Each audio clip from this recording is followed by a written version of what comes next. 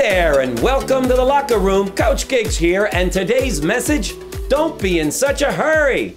Don't be in such a hurry. Have you ever found yourself rushing somewhere because you're late or you have so much to do that you're always in a hurry? Have you ever had this happen? Well, you're not alone. I've been in a hurry more often than I'd like to be.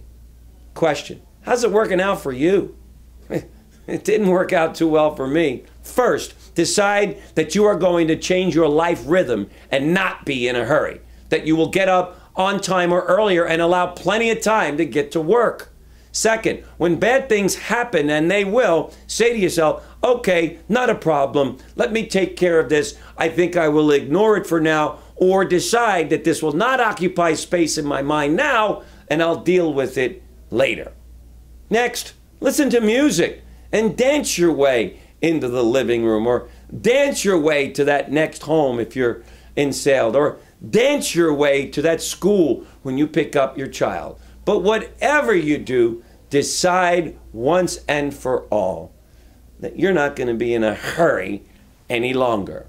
That you're going to develop good time management in your days so that you have plenty of time to do the things that you need to do. Because when we rush, when we're in a hurry, the best in us is not coming out. We're going to forget things. We're going to lose things. We're going to drop things. We're going to be stressed out.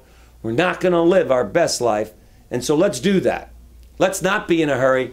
Let's live each day as if it were our last. And in doing this, you know it, we'll be living our very best life. Thanks for joining me in the Locker Room Gang, and we'll see you tomorrow. Take care. If you've enjoyed and feel the Daily Locker Room has served as an inspiration in your life, why not share it with a friend by sending them the daily message?